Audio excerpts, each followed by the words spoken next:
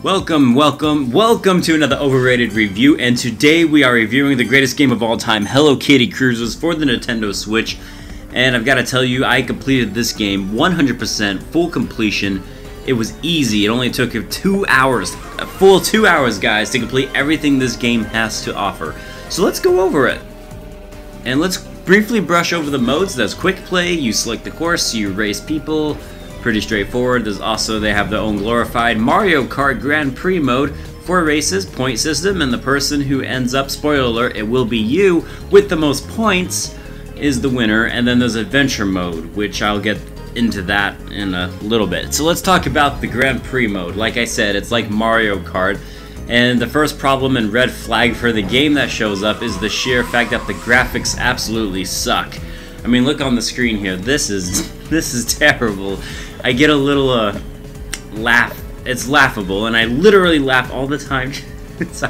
Trying to keep a straight face. It's bad. It's really bad. The characters look terrible. The game really does look like it belongs about 15 years in the past, just because of how awful it looks.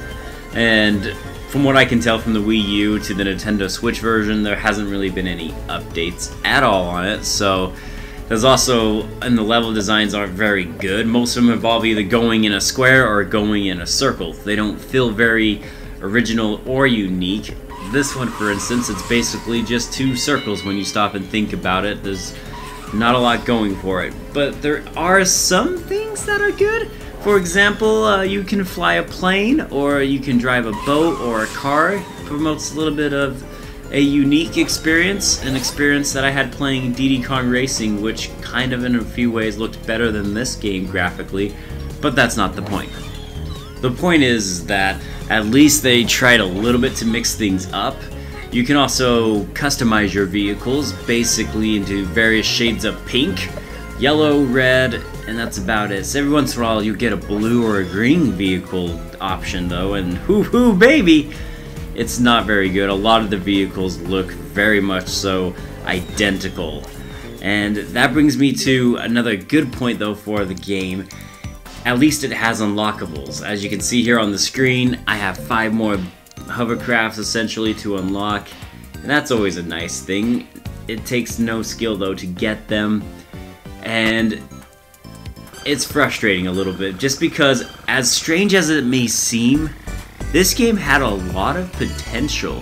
I mean, when you have a game that has 3 options for racing with plane, boat, or car, that shows you that there's a lot of room to grow and to have a fully fleshed out game.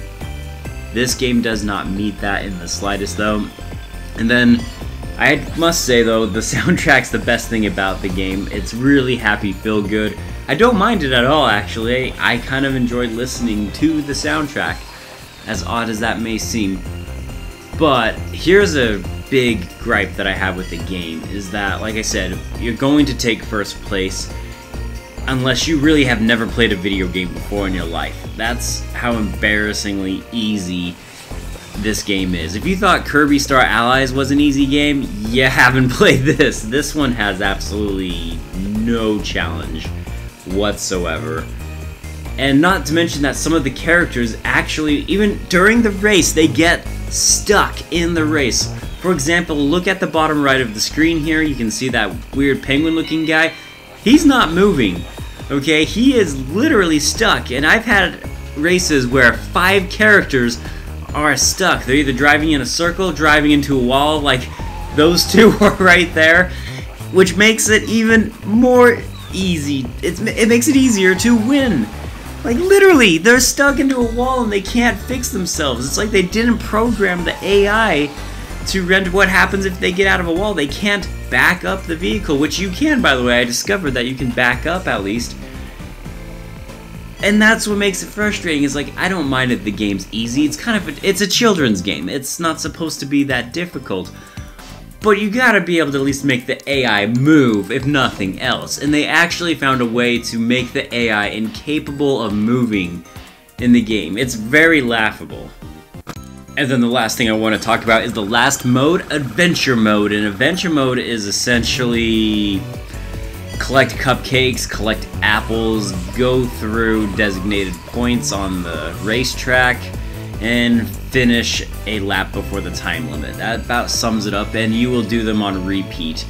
There will be 5 times you need to collect all the cupcakes. There will be 5 times you need to collect all the apples, and none of these ever feel really that challenging. There was one I had to retry, I think, once, and the rest of them I got perfect, 3 stars on.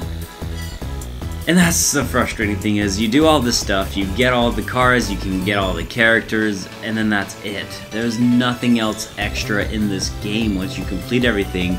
And like I said, you can complete the whole game in approximately 2 hours. That's it. 2 hours, baby, and normally I'd be a little bit more forgiving of this, considering that it's a children's game, and I understand where they're coming from, and it's not the worst thing I probably have ever played, but there's a catch to this game, and that's the cost. This game, digitally on the Nintendo Switch, is $30.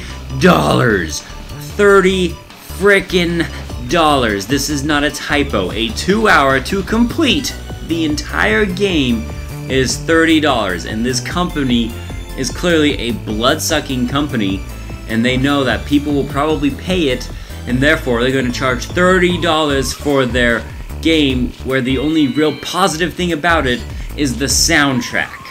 Not to mention that it is $40 if you bought the physical edition like I did. And I wanted to get kicks and giggles and all of that stuff, but the joke's on me, because obviously the company just made $40 on a very, very poorly done game. If this game was $5, I would have given it a better score than I'm going to give it, but as it stands right now, Hello Kitty Cruisers for the Nintendo Switch gets an F. It completely fails on every capacity, and I do not recommend buying this game unless maybe you're a crazy collector that wants to own every single physical copy of every Nintendo Switch game out there. There is just no other reason to get this game. It is terrible. It is laughable at best. There is nothing good about it except the soundtrack. Whew, baby! Alright guys, that wraps up my review of Hello Kitty Cruisers with Santo and friends. Let me know what you think in the comments down below. Will you be picking up this game, or do you feel bad for me that I wasted that much money on what is easily the worst game I have played on the Switch so far? Let me know in the comments down below as well if you have a game you would like me to review. I am clearly down to play any game at this point. So let me know. Be sure to pelvic thrust that like button and to pelvic thrust to Hello Kitty if you see her. I'm kidding. Gosh dang it, don't do that. And I'll see you guys on the next Overrated review. I am Bradley Overrated. Have a great day. I'm out like a trout.